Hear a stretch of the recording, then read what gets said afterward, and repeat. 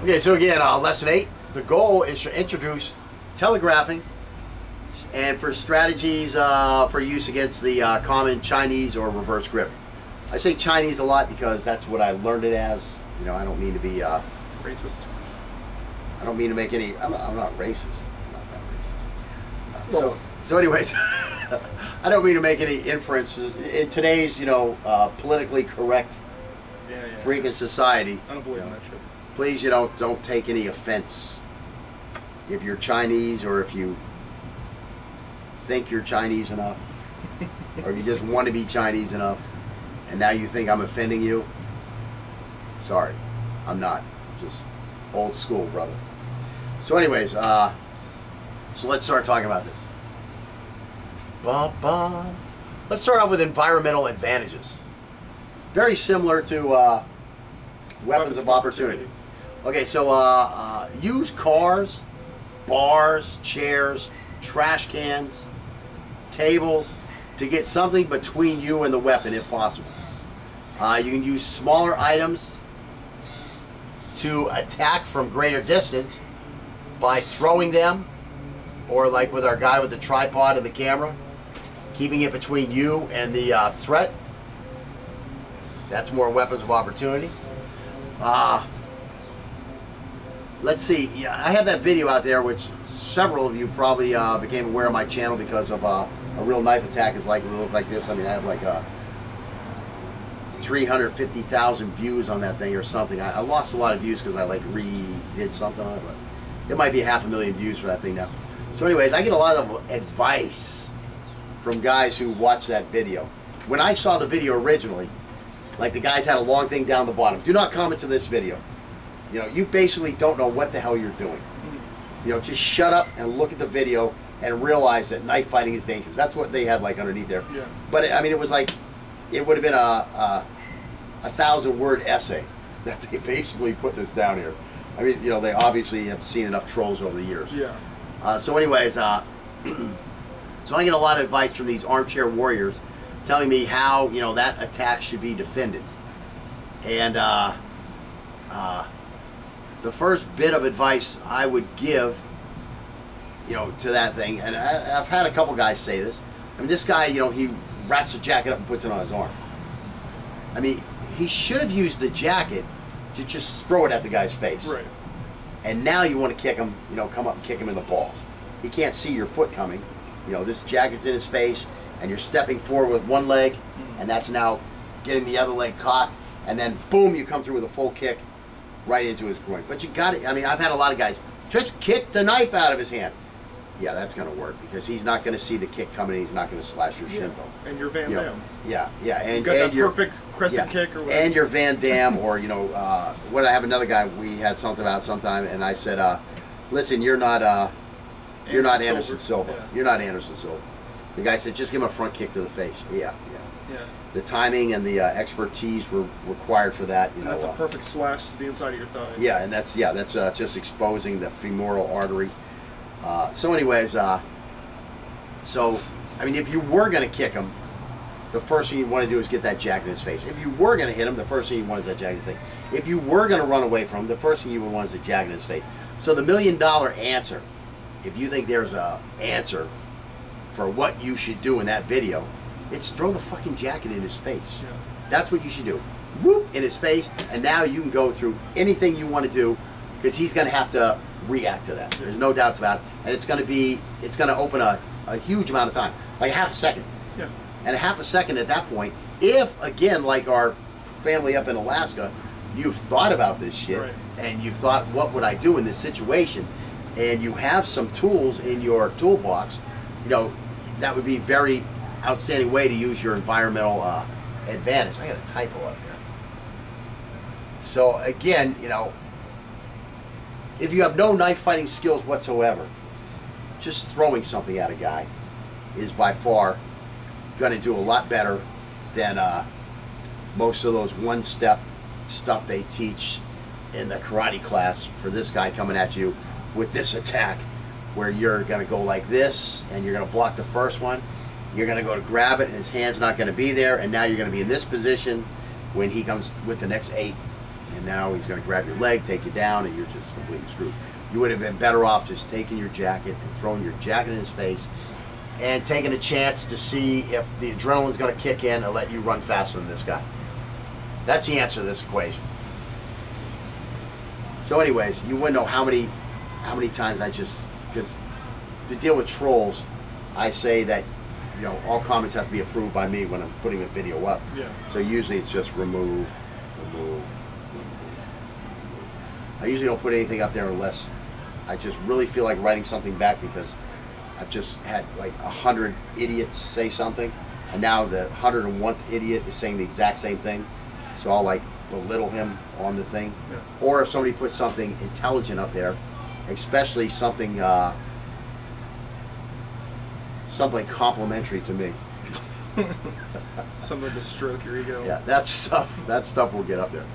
So anyways, even some of the stuff where people stroke my ego, it's just too much smoke up my ass. Yeah. And I just have to fart it out and hit remove. So anyways, let's see. So again, throw this in his face, spin the fighting center, and then use the distraction to escape. Okay, so now let's talk about telegraphing. Telegraphing. Oftentimes, our opponent will make a movement that will make us aware of the impending attack. This will allow us to anticipate the attack and get moving before it is too late. Knowing what we are going to do in advance will help us capitalize on this even more. Again, knowing what we are going to do in advance, which is really what this course was about. Yeah. I mean, yes, it was the training triad. Training triad is what we were talking about. You know, we started with weapon skills, then we went to strategy, and then we went to mindset. Okay, we covered all those things in here. So again, I didn't talk about telegraphing too much earlier, did I? Mm-hmm. One of the reasons I didn't want to talk about telegraphing is because I was so worried about getting you to attack in a manner where you wouldn't telegraph, and that's why I didn't want to telegraph in the back of your mind. So that's why we're bringing telegraphing in here. And basically, you know, what are those things called? There's like attack cues. That's not the word I'm looking for, but there's attack cues. You know, the guy looking here, the facial grooming, you know, that type of stuff, the pumped up chest, you know, this type of stuff. All those things mean an attack is pending. But what we're talking about in telegraphing is he's in the action of actually throwing the attack. So that's what we're talking about when we're doing telegraphing. Okay, so anyways, the less skilled the attacker, the more likely the telegraphing movement will be. Oftentimes, before moving forward, the weight will be shifted back and down, or the attacking limb will be moved back before the attack.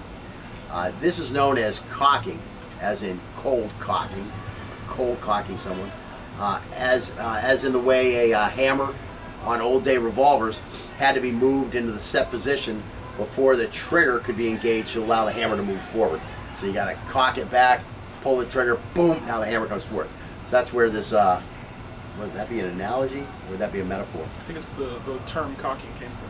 Yeah, so anyways, that would happen before the gun could be fired. So again, that's why we call it cocking the stuff. So anyways, either telegraph movement will give us a chance to rush in and jam the attack, which would be coning now, before it can begin its action towards us. Joy, you really got to just chill out, okay? Stay inside. Oftentimes, we will be able to beat him to the punch by beginning and completing our technique before he is able to.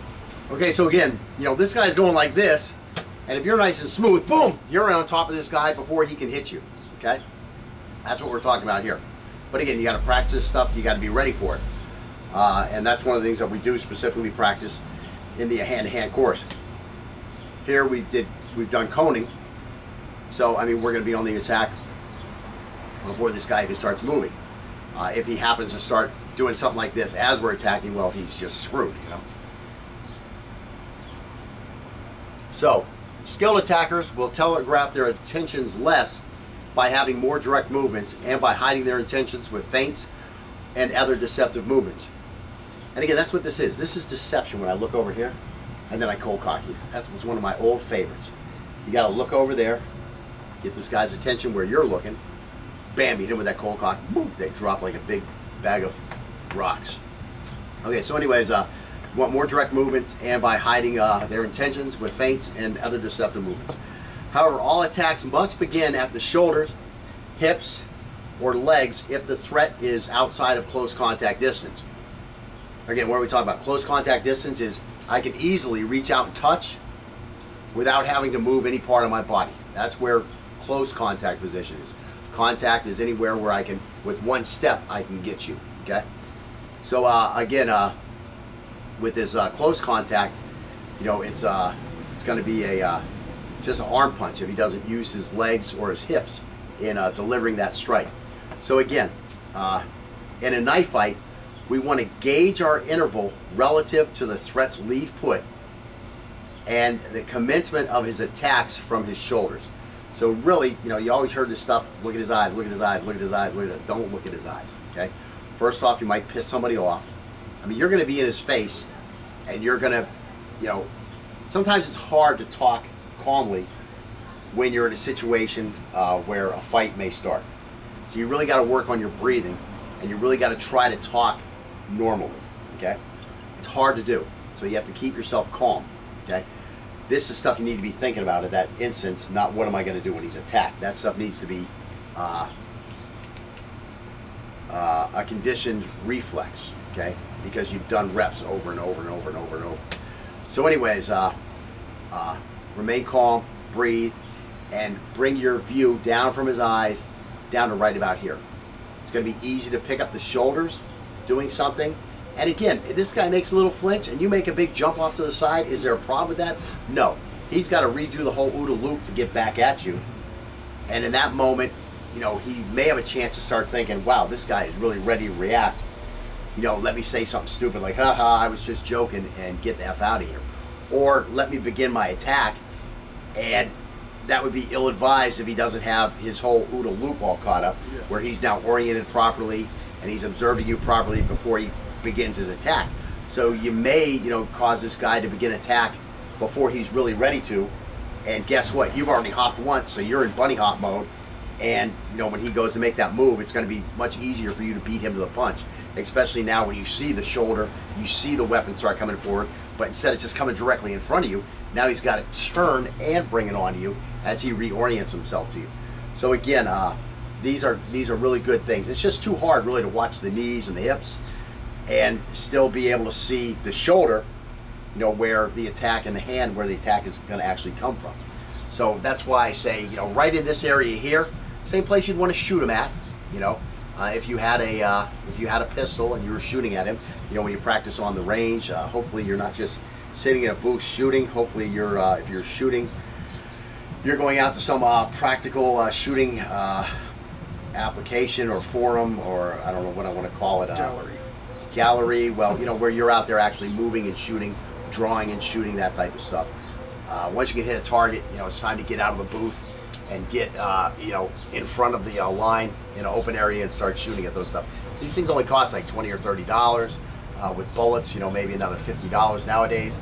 But you know, you can get out there once a month for under $100 and get to practice your draws and your moving and your shooting, and having to shoot under the stress. The stress of time, of being timed. Yeah. You know, Scott went out to one recently with me, right? And he did real well for his first time out. He did outstanding. Nobody came up and said anything to him about, you know, like, you need to work on this, you need, except for me, right? Yeah. And the other dude said something about, oh yeah, because you did a tactical mag change Right. while you were under the clock, and you should have just done a speed reload. Right. So Scott was trying to be nice and keep the tarp clean or something. I don't Yeah. know. I kept the magazine in my fingers and reloaded, the other one back in my pocket. Yeah, he did a tactical reload while he was under time, when speed reloads were allowed. So somebody said something about that. And then I kind of let him shoot the first 4 stages, just getting used to everything. Then when he got to the 5th stage, which was by far the toughest stage, you know, I made a little adjustment to his shooting, and then I think he wound up beating my time, the son of a bitch. So at least one time, at least one time, your best time had to be better than my slowest time. Yeah. I'll say that. Okay. And I had a DNQ on my 5th one because I ran out of bullets, because I didn't have but 10-round magazines. So anyways, So you actually beat me on 2 then, at least. So anyways, to get off that little sidebar,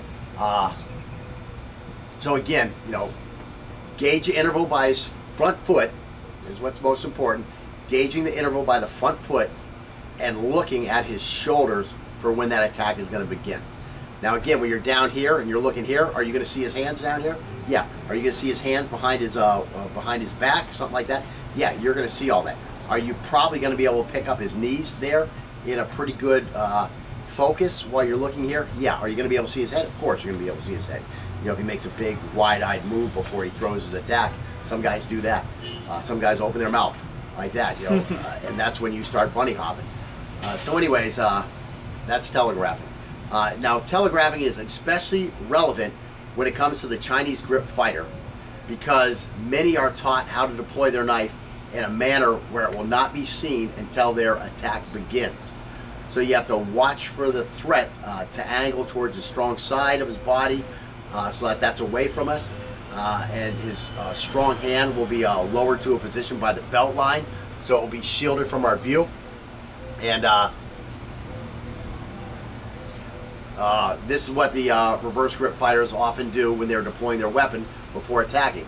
This does make it easier for us to counter, because the knife now has a long way to go to get to us. And what we'll be doing is we'll be flanking his non-knife side, and because we know what the angles look like from a reverse grip knife fighter, you know that they're best over here and they're not too good from over here.